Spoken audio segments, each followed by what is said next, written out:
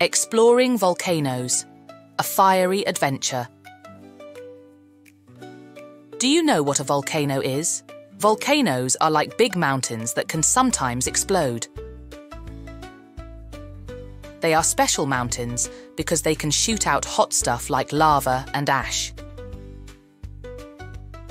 Inside a volcano, there is something called magma. Magma is super hot rock that is like a liquid. When a volcano erupts, the magma comes out and flows down the sides like a river of fire. Volcanoes can be found all around the world. Some are big, some are small, some are even under the sea. When they erupt, they can make loud noises and send ash and rocks high into the sky.